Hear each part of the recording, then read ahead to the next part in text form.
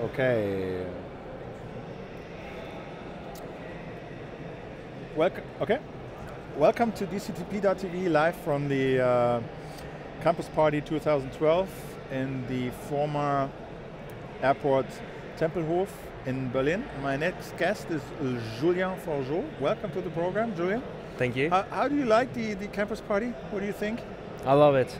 I've been on a couple of others in Sao Paulo and Colombia. And campus parties as well. Yes. And are they any different from this in Berlin? Well, they're a bit different because first of all, it's a bit warmer. It's one of the things, and people are also more, let's say, excited, and they've run the events many years there, so they definitely know what's going on.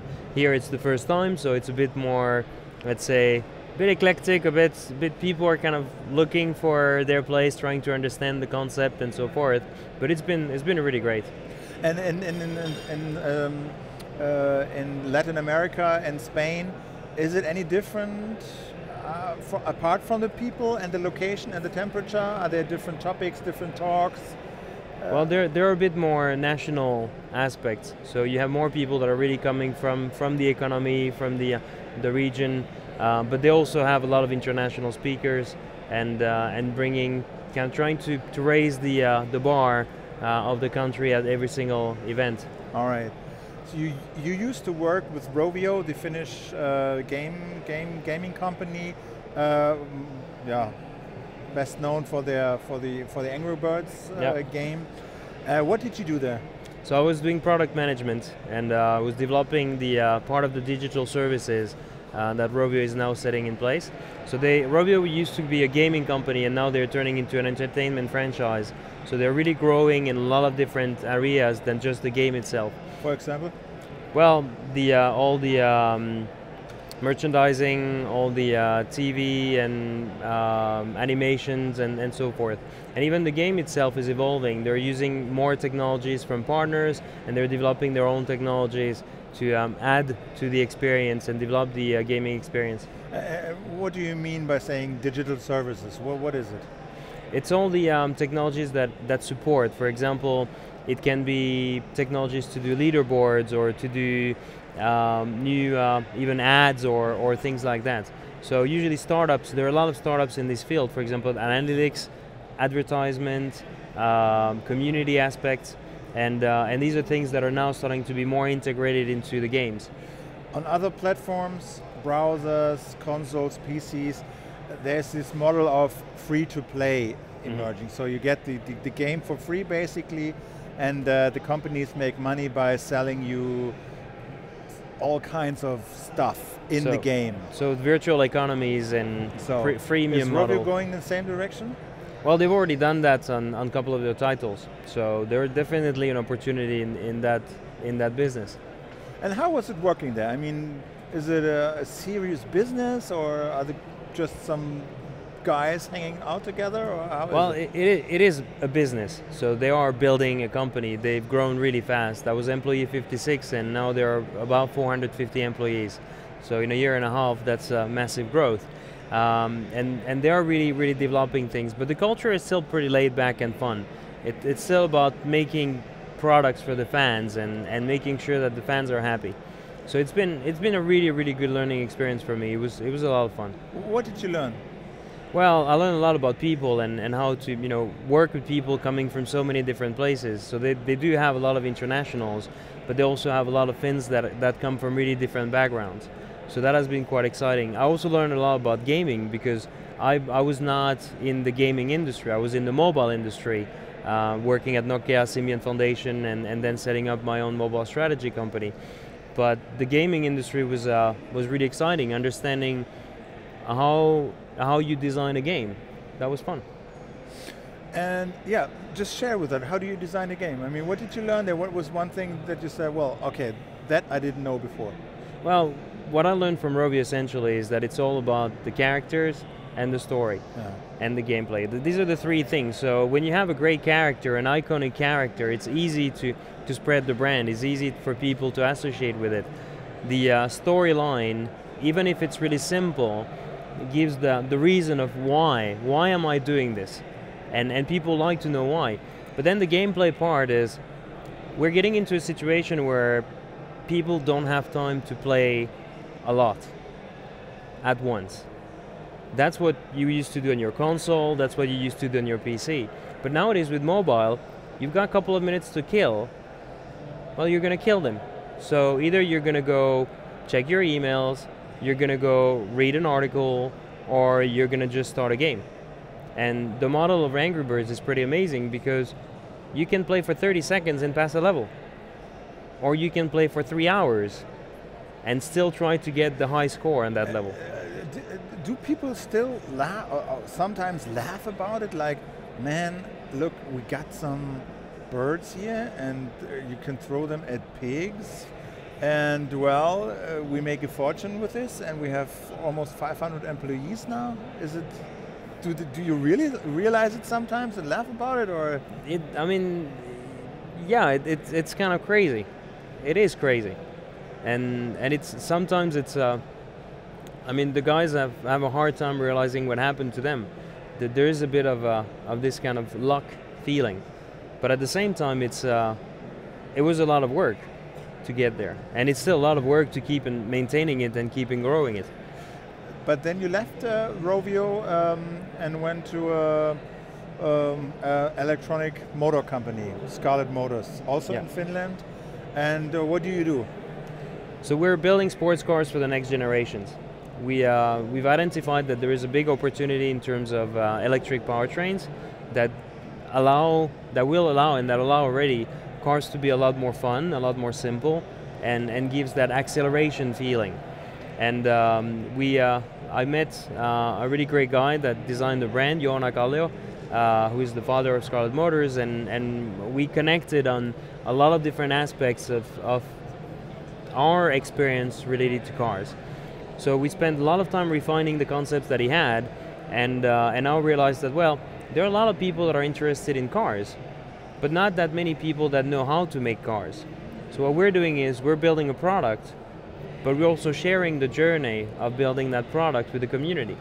So yesterday at Campus Party, we launched the community in beta for people to be part of it, see our progress, but also be part in supporting us in giving their own passion, giving their own ideas in a more of a co-creation model. Just provide an example. How do I take part in the building of your car? So if you look at open communities, open source software, for example, a software is made out of multiple parts. But at the same time, it's really difficult to attribute these parts to an individual. You might see that in the source code, but when the user uses the product, he doesn't necessarily know. Yeah. Now a car is made out of a lot of parts as well. So somebody might just design a cup holder, or the steering wheel, so that's in the design part. But then somebody might support in the suspension design to improve and reduce for example, the use of material or the cost, or increase the strength.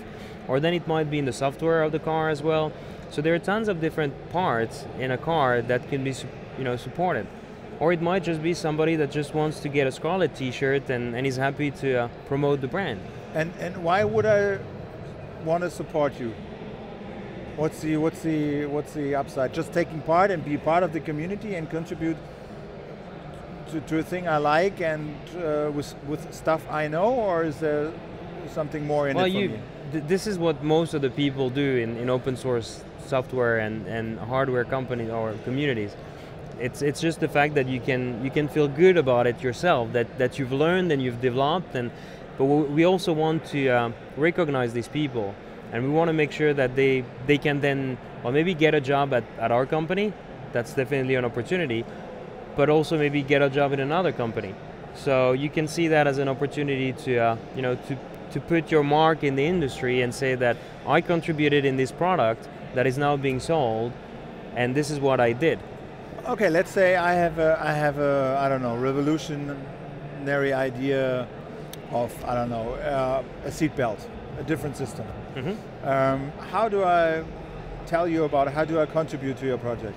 Well, first you register on scarlettmotors.com, and then you post a message in the forum saying that you've been thinking about something like that, and you'd like to share it with us. And then other people might say, yeah, we had the same ideas, and kind of pull together into refining the idea, refining the concept, until it's to the point that technically it makes sense, safety it makes sense, and maybe we'll patent that together to get to market.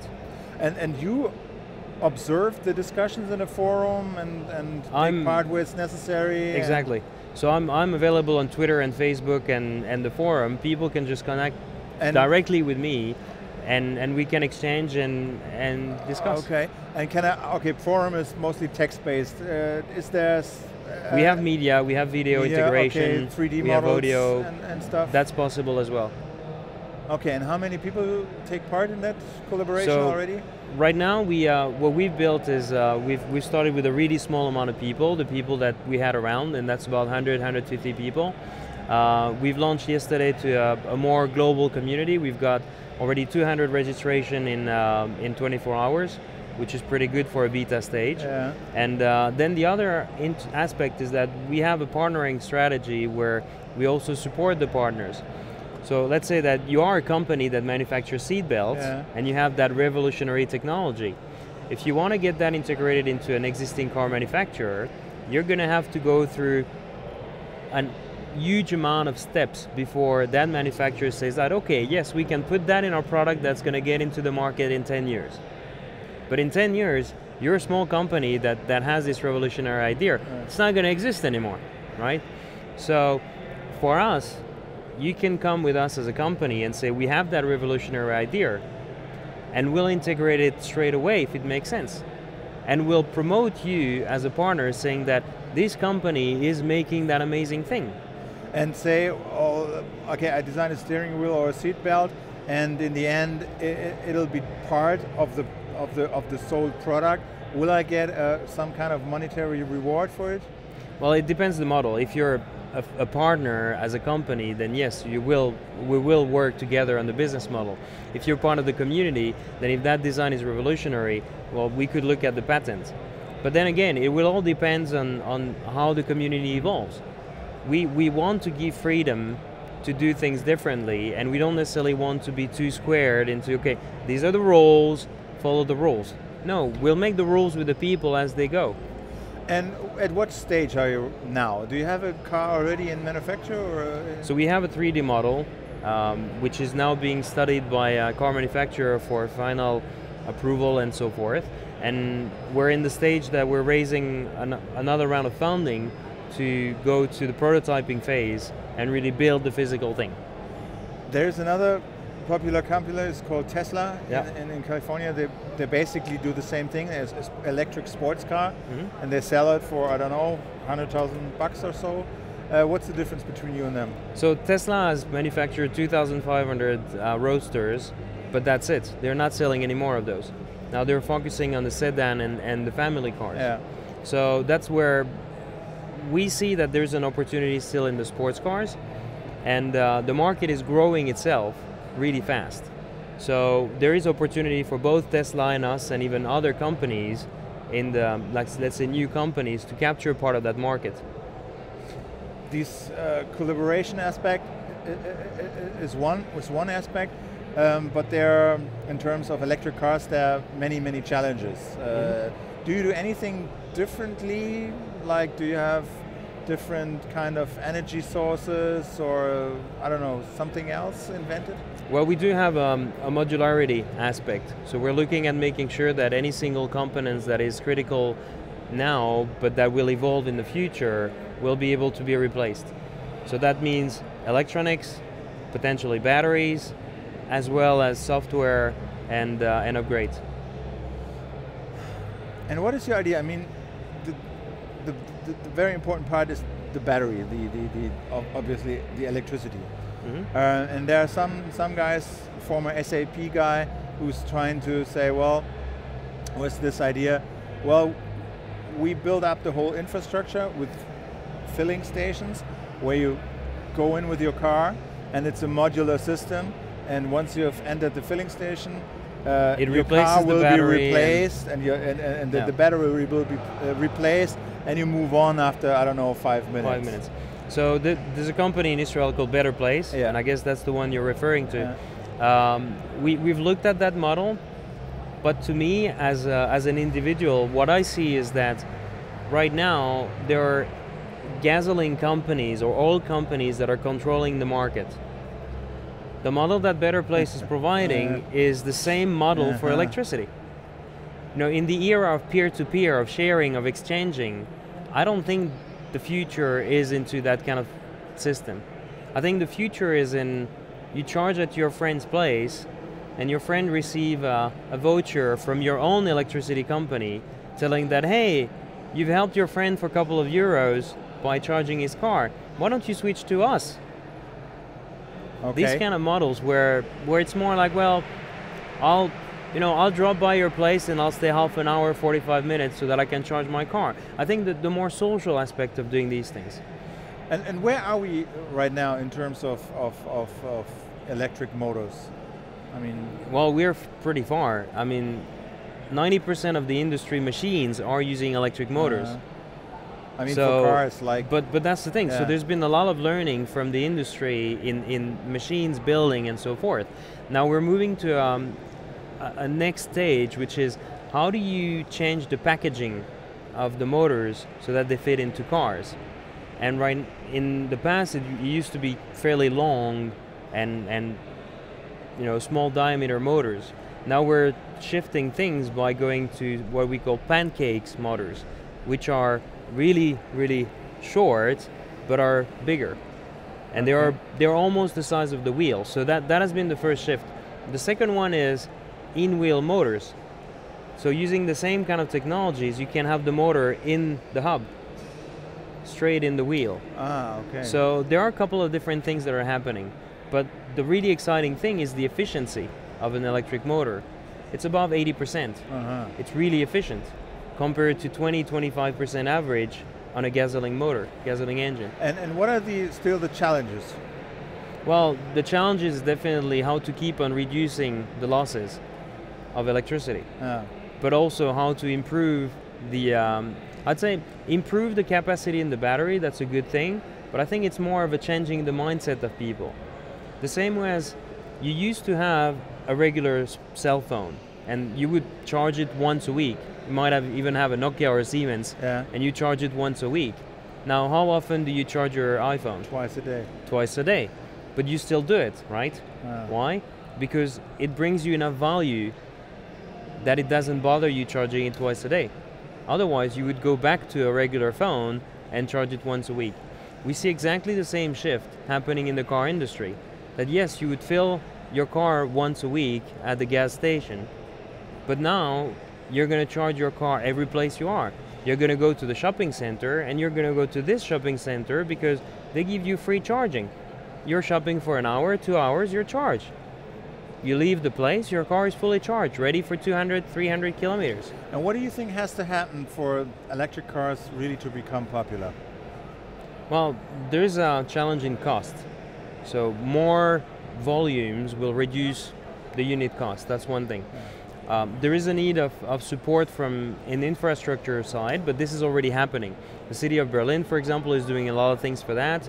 Helsinki is doing a lot of things for that. Paris is doing a lot of things for that. So we already see that this is happening. It's going to take a couple of years before it's really there. But I think the other thing is more companies like us, more smaller companies building their dreams and sharing that with the community. Instead of having large companies that are dictating the future of the car industry every 5 to 7 years. What changed that made it possible for small companies like your or Tesla to evolve? Because car manufacturing until then was a huge business, like Daimler, BMW, Volkswagen.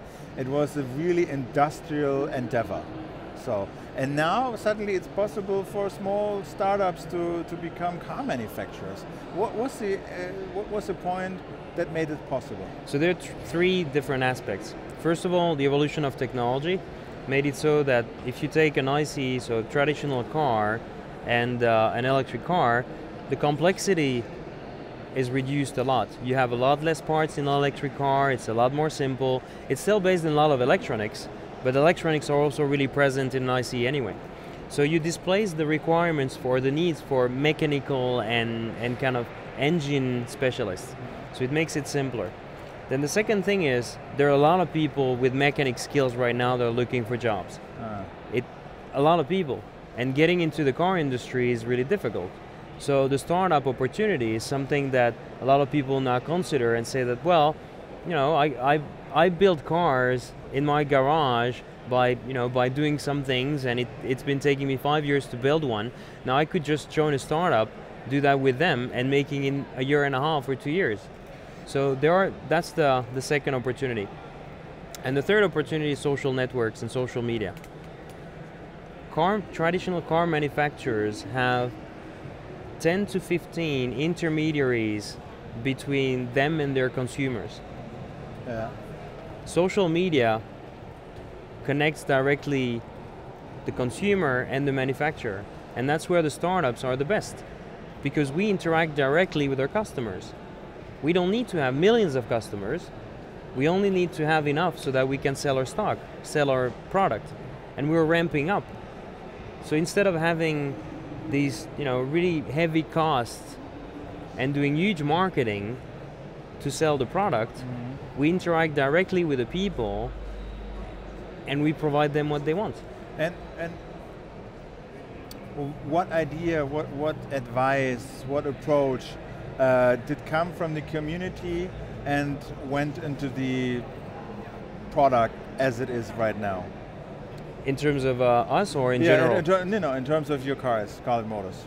Well, right now we've been working with people, for example, that in terms of how we build the company, we've just been working with passionate people. We didn't necessarily have the resources to hire people. And we've already been working with, for example, our chief vehicle engineer now used to be just supporting us in helping us and saying like, well, you guys are doing something cool, I'll give you a hand. And now he's going to be joining us almost full time. Okay. So this is one person. Then there are a lot of other person around us that have done that. But then if you look at the bigger picture, other communities that have made it work, there's a movie called Iron Sky that you're probably aware of, and they use that model of co-creation with a strong leadership from the product development on the company, but opening part of the script, part of the 3D FX, part of the design to the community and giving them a chance to be part of it. And have you considered crowdfunding as well? We've been thinking about that, and it is an opportunity, but right now we're more looking at working with VCs and private investors. Why? Well, the reason is we definitely want to learn and fast, not only about how to build a car, because that's what we're doing every day, but also how to build a company. And these people have the experience and the support to help us grow and develop the business. Because we're not just making a product, we're building a company. And where do you see crowdfunding as a possibility? And what stage, for what kind of aspect?